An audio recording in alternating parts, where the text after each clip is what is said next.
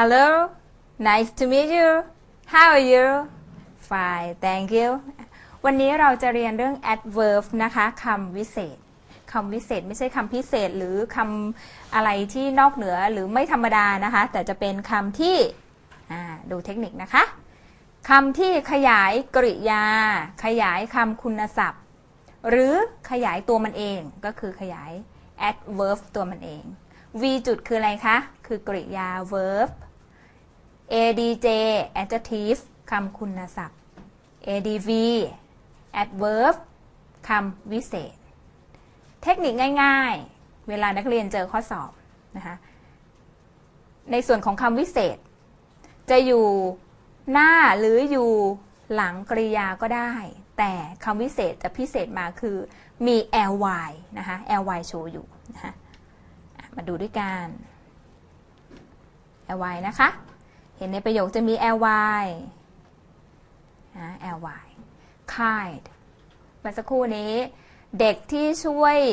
คนยากจนหรือคนน่าสงสารเราเรียกว่า the kind boy ในคาบที่แล้วก็คือเป็นคาบเกี่ยวกับ adjective คำคุณศัพท์ขยายเด็กผู้ชายหรือผู้ชายใจดี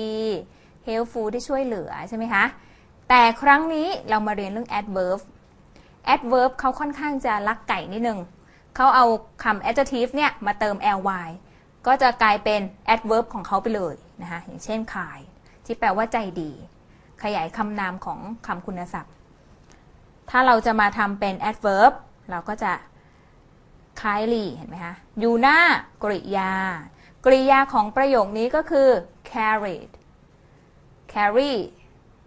ถ้าเป็น verb ช่องที่1ก็เป็น c a r r y carry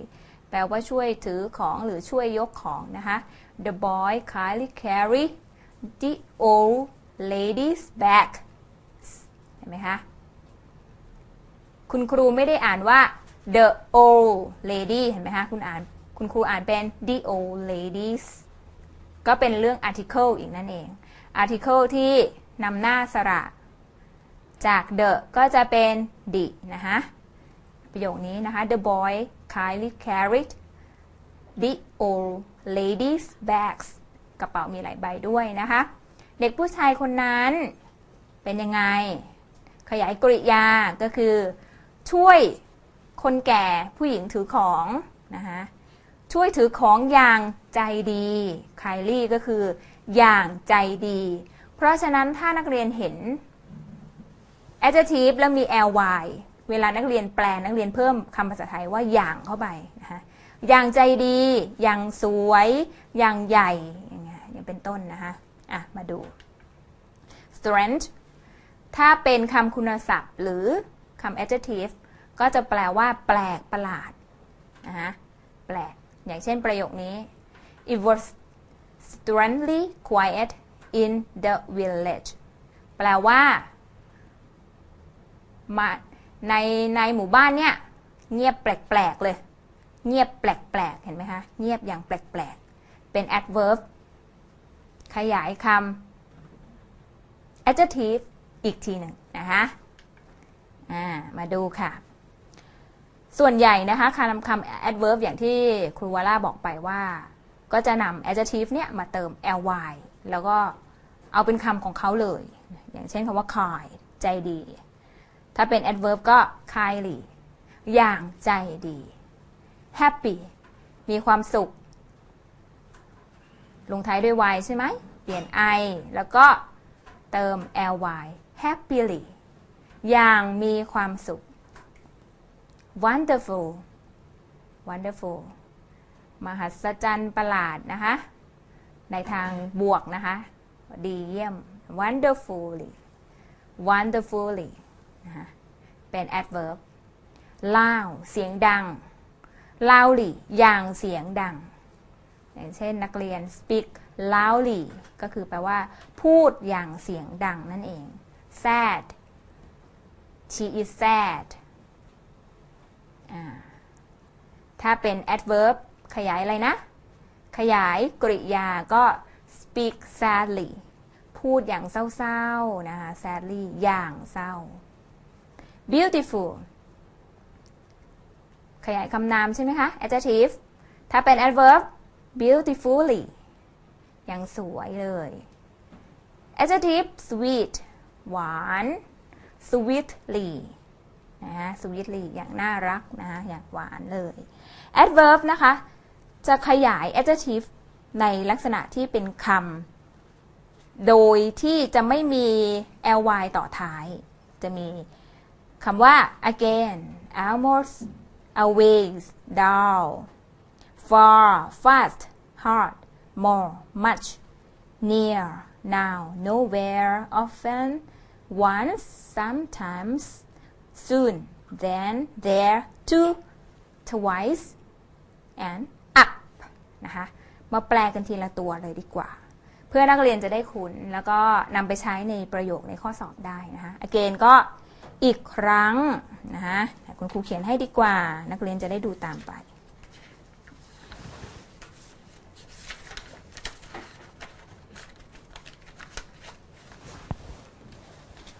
again นะคะอีกครั้งอีกครั้ง almost เกือบหมดนะคะ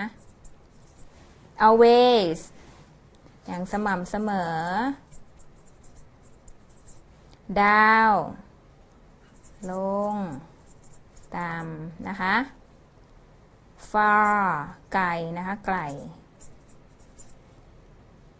fast เร็ว hard หนักแข็ง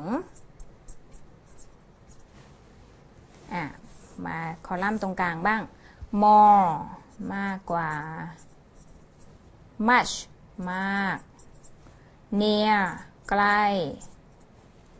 now ขณะนี้ nowhere ไม่มีที่ใด often บ่อยนะคะบ่อย often บ่อย once อีกครั้งเหมือนในนิทานที่เด็กๆเคยฟังเวลาคุณครูเล่านิทานก็จะขึ้นต้นด้วย once upon a time ก็แปลว่ากาลครั้งหนึ่งนานมาแล้วนั่นเอง sometimes บางครั้งไม่ค่อยบ่อยนะคะบางครั้ง soon เร็วๆนี้ then แล้วนะคะเสร็จจากอีกอย่างหนึ่งมาทำอีกอย่างหนึ่ง then แล้ว there ที่นั่น to ด้วยนะคะด้วย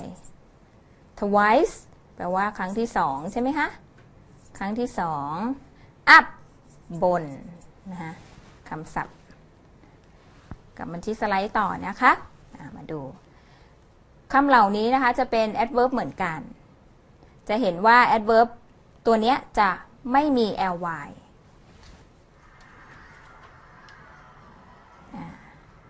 อันนี้คือเป็นลักษณะของคำวิเศษคำวิเศษจะบอกในส่วนของ manner action ท่าทางต่างๆหรือจะบอกในส่วนของขย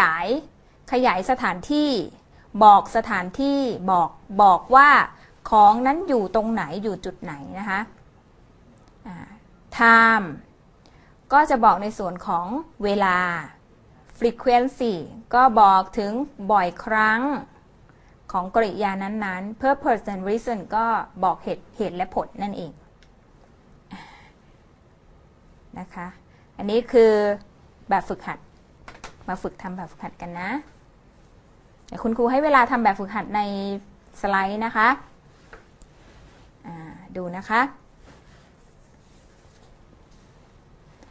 แบบฝึกหัดนะคะจะให้โจทย์มามีคำศัพท์ที่เป็น adverb ให้นักเรียนเลือกใส่เติมคำไปในช่องแนวข้อสอบให้ถูกต้องคำแรก outside แปลว่าข้างนอกนะคะข้างนอก this morning เช้านี้นะคะ ever อาจจะอยู่ในบริบทของเคยไม่เคยเป็นต้นนะคะต่อมา on the bus อยู่บนรถบัสนะคะ clearly นะเอา adjective มาเติม ly ก็จะแปลว่าอย่างใสอย่างชัดเจน all day ทั้งวันนะคะ in old clothes แปลว่าอาจจะสวมชุดเก่านะคะใส่แต่งตัวเก่าๆใส่ชุดเก่า for a week นะคะ for a week ก็ต่อ1สัปดาห์ already บอกถึงการกระทำว่าทำไปแล้วคำสุดท้าย every day ทุกวันแต่คุณครูให้นักเรียนนำคำทั้ง10คำไปเติมในข้อสอบที่คุณครูให้มาแต่คุณครูก็แอบช่วยนักเรียนอยู่นิดนึงเพราะคุณครูจะวงเล็บหลังประโยคว่าเป็นคำวิเศษที่ขยายเกี่ยวกับ manner ขยายเกี่ยวกับ duration ขยายเกี่ยวกับสถานที่ place frequency นะคะคุณครูช่วยนักเรียนนิดนึงนักเรียนจะได้นำคำมาเติมในช่องว่างได้ถูกต้องคุณครูให้เวลาดูนะคะประโยคที่1เดี๋ยวมาแปลพร้อมกัน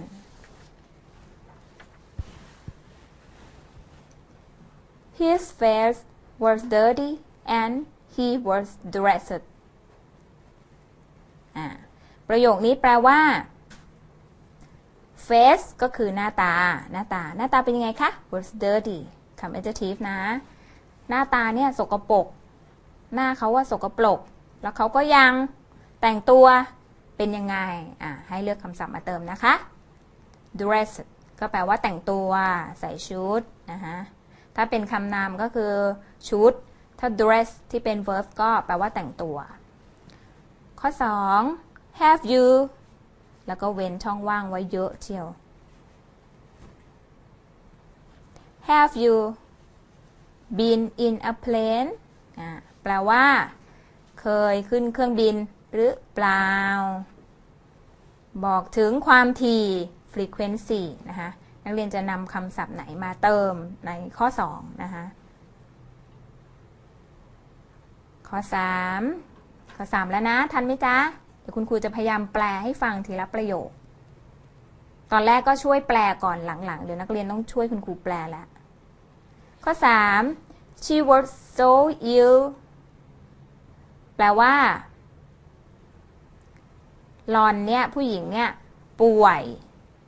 that she missed school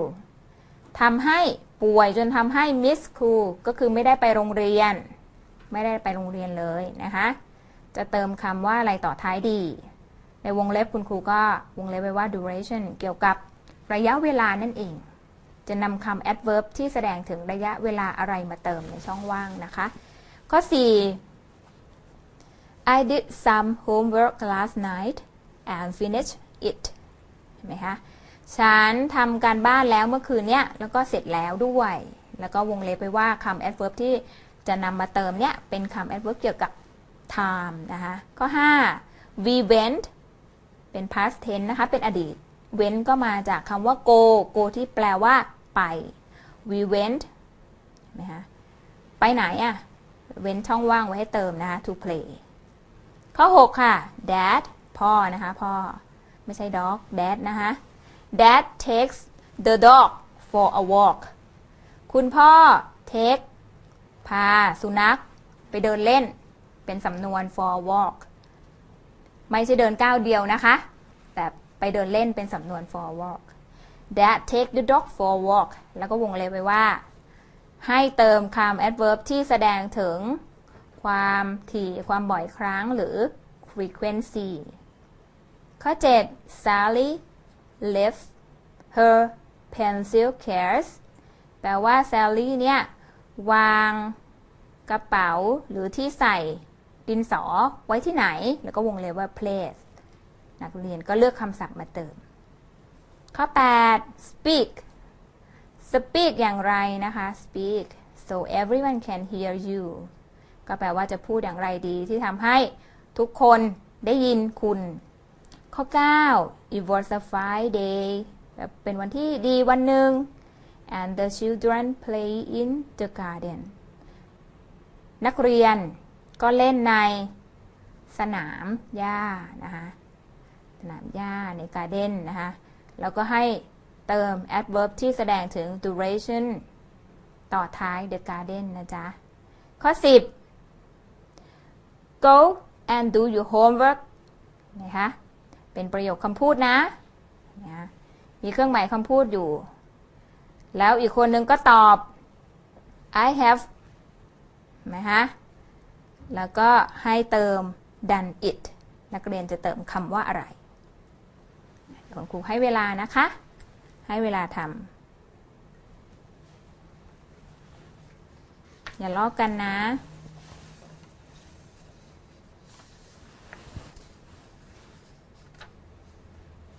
ใครที่ทำไปพร้อมๆกับคุณครูน่าจะเสร็จกันแล้วนะคะเดี๋ยวมาลองดูกันว่าคำตอบที่นักเรียนตอบไว้จะตรงกับที่คุณครูเฉลยหรือเปล่ามาดูค่ะเนาะมาดูข้อ 1 His face was dirty and he was dressed หน้าเขาเนี่ยสกปรกแสดงว่าแต่งตัวต้องเป็นยังไงด้วยแต่งตัวเก่าๆด้วย in old clothes เพราะฉะนั้นข้อนี้ตอบ in old clothes โอเคตอบถูกกันหรือเปล่าตอบถูกเนาะเพราะบอกอยู่แล้วว่าผู้ชายคนนี้หน้าก็สกปรกยังแต่งตัวเก่าๆอีกเนาะข้อ 2 Have you ever been in a plane เคยขึ้นเครื่องบินหรือเปล่า plane หรือเครื่องบินนะเคยหรือเปล่า Have you ever been สำนวนนี้นักเรียนจำไว้เลยนะคะจะถามว่าเคยหรือไม่เคย Have you ever been นะคะ Have you ever been แปลว่าเคยนะคะข้อ 3 She was so ill that she missed school for a week ขาดโรงเรียนตั้ง1 week เนี่ย1 สัปดาห์เนี่ยเห็นไหมคะเพราะว่าป่วยนั่นเองทำให้ไม่ได้ไปโรงเรียนเลย miss school ไม่ได้ไปเรียนนะคะข้อ 4 I did some homework last night and finished it this morning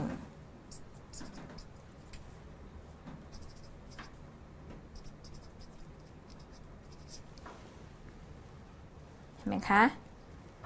ฉันทำการบ้านเมื่อคืนนี้แล้วก็ทำเสร็จเมื่อไหร่เสร็จเมื่อเช้านี้ทำนานมากเลยไม่ได้หลับไม่ได้นอนเนาะข้อ 5 we went to play we went to play go to play นั่นเอง we went outside พวกเราออกไปข้างนอก outside ออกข้างนอกนะคะ to play ออกไปข้างนอกออกไปเล่นข้างนอกนั่นเองข้อ 6 that takes the dog for a walk every day พาสุนัขไปเดินเล่นทุกวันเลยทิ้งลูกให้อยู่บ้านอีกทีหนึ่งเห็นไหมคะคุณพ่อ take the dogs for a walk every day นะคะบอกว่าทำทุกวัน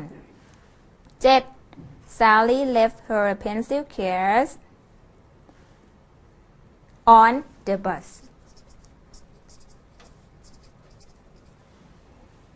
นะคะ on the bus บอกถึงว่าลืม left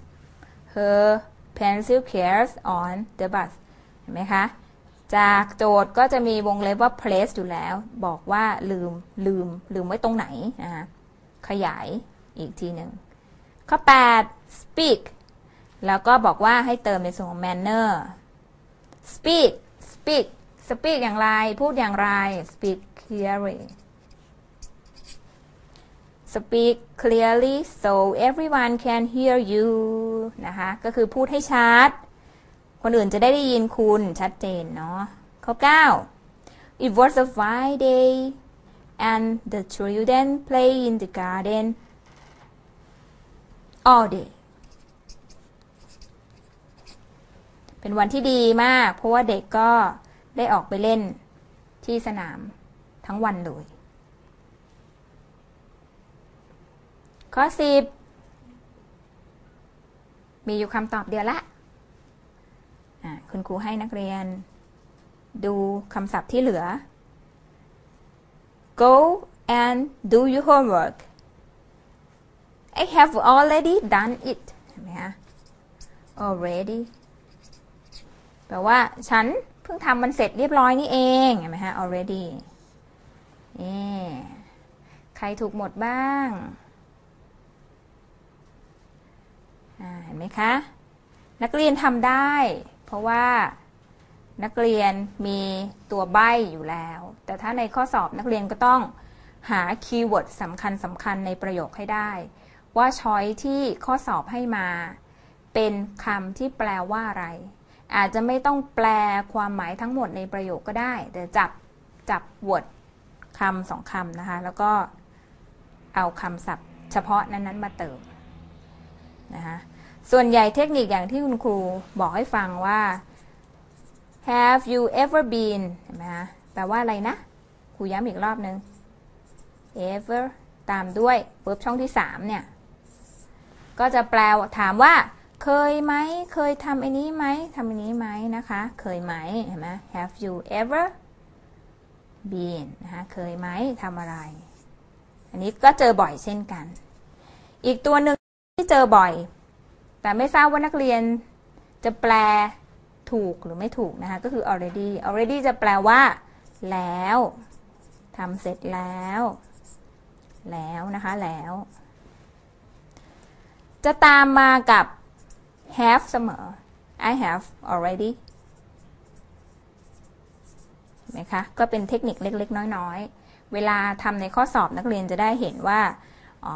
ถ้าเห็น have นั่นหมายความว่าช่องว่างที่เติมมาจะต้องเป็น already นั่นเองนะคะนี่คือคำ adverb คำ adverb นอกจากจะเอา adjective มาเติม ly แล้วยังมีบอกในส่วนของ adverb ที่แสดง manner place นะคะ action ต่างๆให้ทราบนะคะโอเคนะคะข้อสอบนี้นะคะไม่ยากนะอย่างที่ครูบอกไปก็คือดูคำจากบริบทว่าเราจะนำ adverb ตัวไหนมาเติมถ้าเกิดหลัง verb อย่างข้อ8นี่แหละค่ะ speak เห็นไหมคะเป็น verb speak อย่างไร speak clearly ก็เป็น adverb ขยาย verb อีกทีนึงเดี๋ยวคุณครูให้นักเรียนตั้งตัวสักพักหนึ่งนะคะให้เบรกกันสักพักหนึ่งทบทวนว่า adjective มาเติม ly ยังไง adverb of manner adverb of place เป็นยังไงนะคะแล้วเดี๋ยวเรากลับมาพบกันใหม่ค่ะ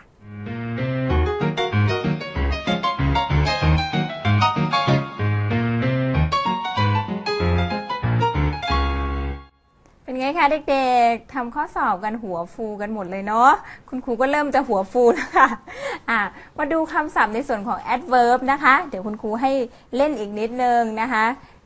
ง่ายๆค่ะก็คือ ly อย่างที่คุณครูบอกว่าเทคนิคส่วน adverb ก็คือนำ adjective มาเติม ly ก็จะกลายเป็น adverb เลยมาดูคำศัพท์ที่ครูคัดเลือกมาก็จะเน้นที่เจอใน O-NET นะคะเอาคำศัพท์ที่เจอในชีวิตประจำวันเพื่อที่นักเรียนจะได้มีประโยชน์ในการทำข้อสอบนะคะนักเรียนจะได้เห็นคำศัพท์ก็จะแปลได้ polite นะคะ polite ไม่ใช่ police ที่แปลว่าตำรวจนะ polite แปลว่าสุภาพอย่างสุภาพนักเรียนก็ต้องทำ polite แล้วก็เติม ly อ่านว่า politely careful adjective นะคะแปลว่าระวังถ้า adverb ก็ carefully เติม ly carefully carefully อย่างระมัดระวังนะคะ good เฉพาะเลยนี่คือคำเฉพาะนะคะ adverb ของ good ก็คือ well ที่แปลว่าดีนะคะดีอย่างเช่นคาบก่อนอันนี้ที่คุณครูเคยยกตัวอย่างที่มีประโยค how are you แล้วก็เว้นช่องว่างใส่คำว่า thank you and you จะให้เติมคำว่าอะไรเติมคำว่า well นะคะจำได้ไหมเอ่ยhard เป็น adjective นะคะและเป็น adverb ด้วยนะคะถัดมา easy ง่ายอย่างง่ายนะอย่างง่ายขยายกริยาก็ easily เอ๊ะทำไมตัว y หายไปไม่ลืมที่จะเปลี่ยน y เป็น i แล้วก็เติม ly นะคะ easily อย่างง่าย fast แปลว่ารวดเร็วนะคะ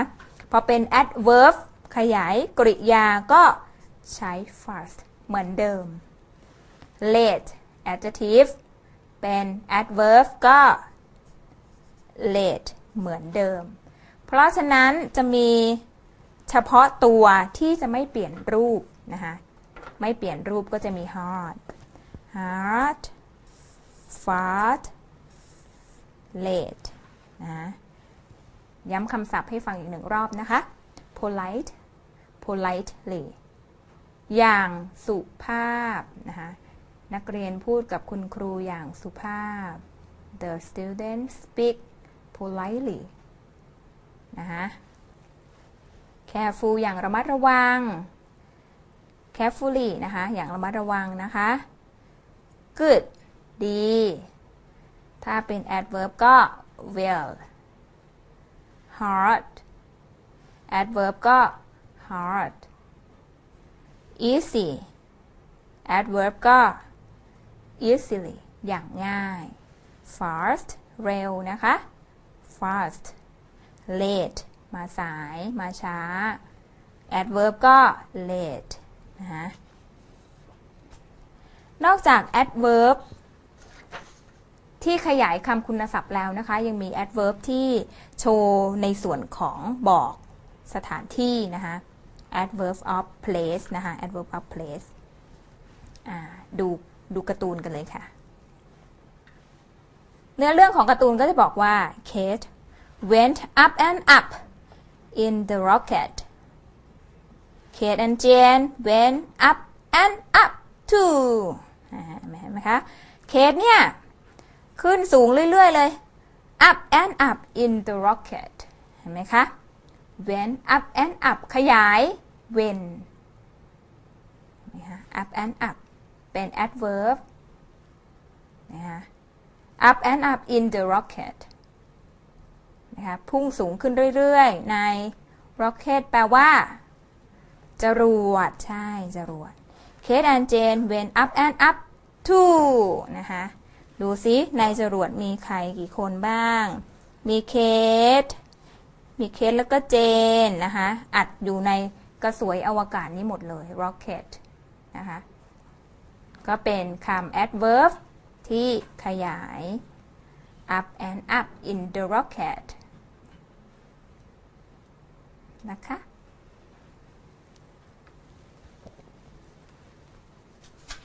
สรุปนะคะคุณครูสรุปให้อีกครั้งหนึ่งนะคะย้ำเยอะๆจะได้จำเยอะๆ adverb เนี่ยค่ะนอกจากที่จะขยายคำกริยาแล้วขยายคำคุณศัพท์แล้วยังขยายตัวมันเองได้อีกด้วยนะคะตามที่คุณครูได้บอกตอนแรกของคาบ adverb แล้วนะคะว่า adverb สามารถขยายตัวมันเองได้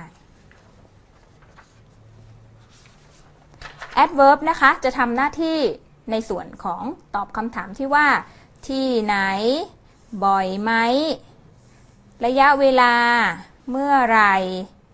ขนาดไหนยาวนานขนาดไหนเป็นอย่างไรและมากน้อยขนาดไหนอันนี้คือคำ adverb ก็จะบอกถึงหรือตอบในส่วนของ adverb of time adverb of place ตั้งอยู่ที่ไหนทำอย่างไร slowly อย่างช้า fast อย่างเร็วเป็นต้นนะคะก็จะบอกตอบคำถามต่างๆยกตัวอย่างโจทย์ที่คุณครูให้มาค่อนข้างยากนิดหนึ่งนะคะยากนิดหนึ่งมาดูกันค่ะ The sprinter ran swiftly แปลว่ารถไฟสปรินเตอร์เนี่ยวิ่งเป็นไงคะวิ่งอย่างรวดเร็วปกตินั่งรถไฟสปรินเตอร์ก็เร็วอยู่แล้วนี่ก็คืออย่างรวดเร็ว adverb ตัวนี้ขยาย verb ก็คือ ran วิ่งรถไฟสปรินเตอร์วิ่งอย่างไรวิ่งอย่างรวดเร็วปุ้นฉึกกระฉักปุ้นฉึกกระฉักเลยมาดูข้อ 2 I read the funny pages early on Sunday morning ให้นักเรียนช่วยคุณครูหาคำ adverb ของประโยคนี้หน่อยสิคะคำวิเศษเจอไหมคะ earlyขยายในส่วนของ adjective เห็นไหมคะขยายในส่วนของ adjective อย่างไรบอกว่าฉันอ่าน The funny pages สนุกเห็นไหมคะสนุกตอนเช้าวันอาทิตย์เช้าวันอาทิตย์เห็นไหมคะรีบอ่านเลยรีบอ่านหน้าที่มันตลกก่อนเลยตั้งแต่เช้าวันอาทิตย์เลยตื่นมาก็หยิบหนังสือการ์ตูนเลือกหน้าที่สนุกอ่านเลยเห็นไหมคะearly ก่อนเห็นไหมคะก่อนเช้าวันอาทิตย์พอเห็น Sunday เนี่ยทำให้คุณครูนึกถึงข้อสอบ O-NET อีกเดี๋ยวคุณครูแทรกเรื่อยๆแล้วกันนะคะเพราะว่าจากประสบการณ์แล้วถ้าเกิดคุณครูสอนเป็นเรื่องคุณครูก็จะแทรกเรื่องอื่นไปด้วยเพราะว่า1ประโยคตามที่คุณครูบอกเนื้อหาภาษาอังกฤษก็จะมีเนื้อหาสาระสำคัญของ O-NET หลายเรื่อง Sunday นะคะข้อสอบ O-NET ก็จะให้มา Sunday ถัดจาก Sunday ก็จะเป็น Monday Tuesday Wednesday ไม่อ่าน Wednesday นะอ่าน Wednesday นะคะวันพฤหัสจากวันพฤหัสก็จะเป็น Friday Saturday and Sunday นักเรียนชอบวันไหนที่สุดคุณครูรู้ก็จะชอบวันเสาร์กับวันอาทิตย์ที่สุดเลยเพราะหยุดอยู่บ้านเหมือนกันเลยคุณครูมี Sunday ซ้ำ2ตัวเนาะ Monday Tuesday Wednesday Thursday Thursday หายไปไหนหลับกันหมดแล้วนักเรียนหลับกันหมดแล้วไม่ช่วยคุณครูเลย Thursday วันพฤหัสเห็นไหมคะคุณครูแปลผิดก็ไม่ช่วยคุณครูเลยเนาะ Thursday เดี๋ยวทำข้อสอบไม่ได้ไม่รู้ด้วยนะมาดูใหม่1วันอาทิตย์ Sunday 2วันจันทร์ Monday 3วันอังคาร Tuesday 4วันพุธ Wednesday 5วันพฤหัส Thursday 6วันศุกร์ Friday และ7 Saturday วันเสาร์ค่ะในข้อสอบ O-NET ก็จะถามว่าวันก่อนวันจันทร์คือวันอะไรเราก็ต้องให้แม่นนะวันก่อนวันจันทร์ the day before Monday is Sunday เย้เก่งมากค่ะนักเรียนนะคะเราต้องจำต้องท่องให้ได้นะคะเรื่องวันเรื่องเดือนด้วยเดือนก็สำคัญนะคะเพราะว่าในข้อสอบอาจจะพลิกแพลงเราก็ต้องเตรียมไว้อะไรที่ใช้ในชีวิตประจำวันบ่อยๆเช่นวันเดือนเป็นต้นนะคะเราก็ให้คล่องโจทย์ต่อมาค่ะโจทย์ Jolene was comforting a very small child หาคำ adverb ในประโยคนี้ very เพราะว่า adverb very ขยาย adjective small อีกนึงเล็กยังไงเล็กมากเห็นไหมคะเวลาแปลต้องแปลท้ายมาหน้านะเวลาแปลประโยคภาษาอังกฤษนะคะนี่ขยาย adjective ข้อ4ดูซิ adverb ขยายอะไรเอ่ย the fly แปลว่าไฟ blast แปลว่าเปลวไฟนะคะ too wily for anyone to enter แปลว่าเปลวเพลิงเนี่ยแรงมากขยายวงกว้างมาก wily อย่างกว้าง too มากเกินไปนะคะ too อันนี้เห็นบ่อยนะคะในประโยคมากเกินไปที่จะเนี่ยที่จะเข้าไปได้มากเกินไปที่จะ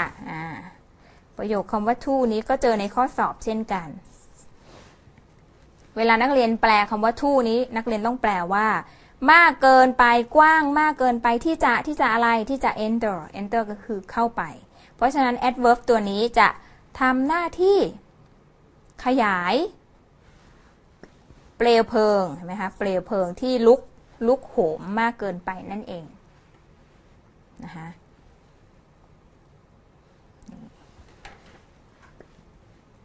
to นะคะ to ขยายนะคะข้อ5ค่ะข้อ5 Dad พ่อใหม่ละ Dad will sometimes quote from Archbishop Desmond Tutu's speech ไหมคะก็จะบอกว่าบางครั้ง will sometimes ตามด้วย verb ถัดมา put the apples there วางแอปเปิลไว้ที่นั่นแหละก็จะเป็น adverb of place นั่นเอง adverb of manner เกี่ยวกับ action เกี่ยวกับการทำpeople do thing นะคะทำอะไรสักสิ่งสักอย่างยกตัวอย่างประโยค The girls answer all the questions correctly เห็นไหมคะ correctly ผิดหรือถูกอย่างถูกต้องอย่างถูกต้องอย่างถูกต้องถ้าผิดล่ะคะผิดภาษาอังกฤษว่าอะไรเอ่ย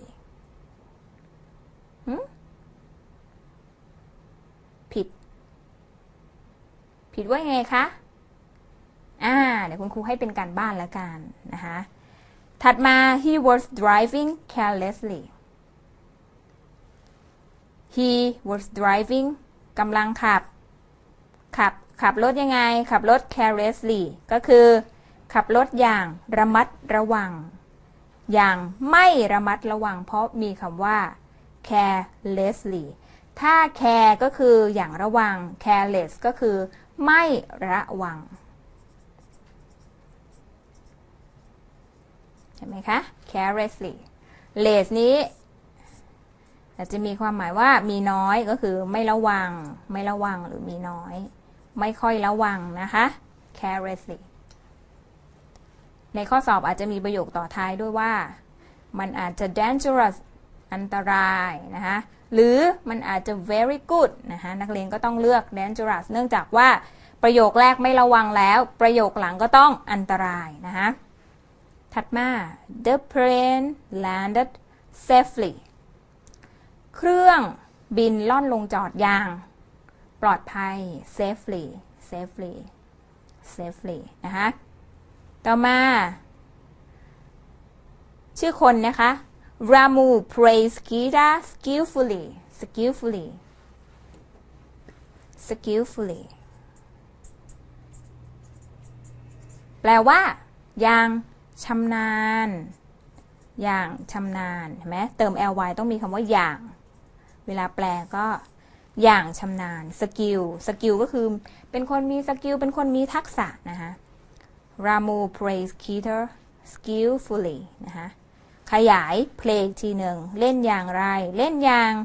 ชำนาญเล่นอย่างคล่องแคล่วว่องไวนั่นเองอันนี้ก็คือ adverb of manner เดี๋ยว adverb of manner ตัวอย่างอีกนะคะนักเรียนจะได้เห็นคำศัพท์หลายๆคำ They watch carefully เขาระมัดระวังเห็นไหมคะ carefully เมื่อสักครู่นี้ที่ไม่ระวังใช้คำว่าอะไรเอ่ยเมื่อสักครู่นี้ carelessly ไม่ระวังใช่ไหม carelessly อันนี้มา carefully ตรงกันข้ามกันนะคะตรงกันข้ามกันข้อ2 The flower was beautifully made up แปลว่าดอกไม้ทำอย่างสวยเลย made up ทำเห็นไหมคะดอกไม้เนี่ยทำได้อย่างสวยเลย made up beautifully เป็น adverb มาขยายว่าทำยังไงทำได้อย่างดีเลยทำได้อย่างสวยเลยนะคะข้อ3 she seemed fairly ป่วยเหนื่อยเป็นลมนะเป็นลมแล้วดูเหมือนจะเป็นลมเลยเรียนไปก็ student seem fairly แปลว่านักเรียนกำลังจะเป็นลมแล้วเพราะคุณครูมีตัวอย่างเยอะเหลือเกินนะคะข้อ4 the team play wonderfully เล่นได้อย่างดีเลย play เป็น verb เป็น adverb เล่นอย่างไร adverb เล่นอย่าง wonderfully เล่นได้อย่างดีเยี่ยม the teamwork นั่นเองแต่ตอนทำข้อสอบโอนิตนี้ไม่มี teamwork นะคะมีแต่ alone นะคะ lone ทำdo myself อย่างเรื่องที่แล้วที่คุณครูสอนเรื่องสรรพนามไปใช่ไหม myself ก็คือทำเองนะคะ do myself study myself study hard นะคะอ่ะต่อไปคุณครูก็จะมีคำที่แสดงให้เห็นบอกลักษณะ adverb of where ที่ไหนเห็นไหมคะที่นี่ข้างในที่นั่นข้างบนเมื่อกี้ก็ให้ดูการ์ตูนล็อกเก็ตไปแล้วล็อกเก็ต up and up นะคะ up and up ก็สูงขึ้นเรื่อยๆ up and up สูงขึ้นเรื่อยๆมาดูประโยคในส่วนของ up and up หรือ upstairs เพิ่มเติมนะคะอันนี้ก็จะบอกว่าอยู่ที่ไหนเป็น adverb of place บอกสถานที่ประโยคก็คือ the boys เด็กผู้ชายหลายคน verb to be ตามมาก็จะเป็น are the boys are playing upstairs เห็นไหมคะเด็กผู้ชายเล่นที่ไหนเอ่ย upstairs เล่นที่ไหนคะ up แปลออกอยู่คำเดียวก็คือข้างบนอันนี้ก็คืออยู่ชั้นบนนั่นเอง upstairs stair แปลว่าบันไดนะคะถ้า upstairs ก็แปลว่าชั้นบนเหมือนกับบ้านมี2ชั้นก็เล่นอยู่ชั้นบน The dog is in the garden สุนัขอยู่ที่ไหนสุนัข is in the garden ก็จะบอก in on เห็นไหมคะ in on the garden ประโยคต่อมาค่ะ We are going to New York City on our school trip เรากำลัง verb to be ตามด้วย ing แปลว่ากำลัง We are going to New York City เรากำลังจะไปที่นิวยอร์กที่เมืองนิวยอร์กนะคะ on our school trip เห็นไหมคะพอสอบโอเน็ตผ่านเขาก็พาไปนิวยอร์กเลยข้อ 4 is very sunny แปลว่า sun ปกติแปลว่าพระอาทิตย์ใช่ไหมคะ sunny เดาสิแปลว่าอะไร It's very sunny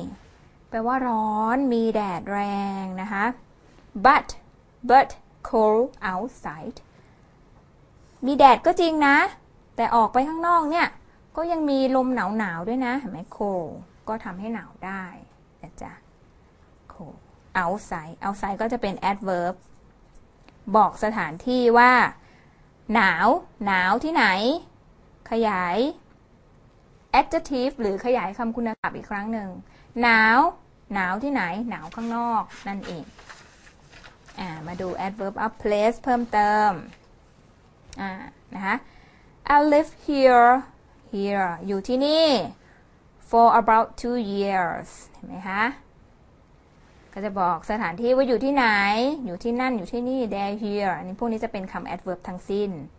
English and German are closely related ประโยคนี้แปลว่าภาษาอังกฤษคนอังกฤษและเยอรมันอังกฤษและเยอรมันสัมพันธ์กันclosely related เกี่ยวพันกันสัมพันธ์กันนะคะข้อ 3 is Mark still in bed แปลว่ามาร์กเนี่ยยังคงอยู่ still แปลว่ายังคงอยู่นะคะยังคงอยู่บนที่นอนหรือเปล่านอนขี้เศร้าหรือเปล่าใช่ไหมคะ is Mark still in bed อันนี้คือประโยคคำถามถ้าประโยคบอกเล่านะคะประโยคบอกเล่าเราสามารถเอาประธานที่คือ Mark มาตั้ง subject นะคะ is still in bed ก็จะกลายเป็นประโยคบอกเล่านะคะ Mark is still in bed ข้อ 4 His children go everywhere with him children เด็กกี่คนเอ่ยเป็นรูปพหูพจน์ใช่ไหมพหูพจน์ go ตามด้วย verb พหูพจน์นะคะ His children goes everywhere with him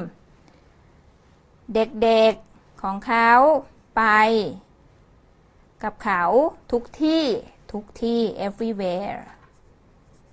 ทุกที่ก็บอกสถานที่นะคะบอกสถานที่ต่อไปบอกเวลาบ้างบอกเวลาบ้าง when บอกเวลา when นะคะ มีคำศัพท์ที่โชว์อยู่ในประโยคก็จะมี later now soon then tomorrow นะคะ later ในไม่ช้านะคะในไม่ช้าขณะนี้ now soon เร็วๆนี้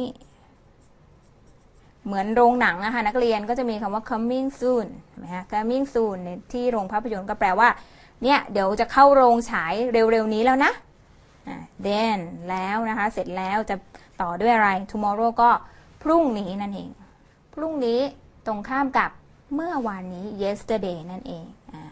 มาดูต่อ how อย่างไรอันนี้ก็อย่างที่คุณครูย้ำเรื่อยๆว่าอันนี้ก็คือจะเป็น adverb ที่ขยาย adjective หรือขยายคำคุณศัพท์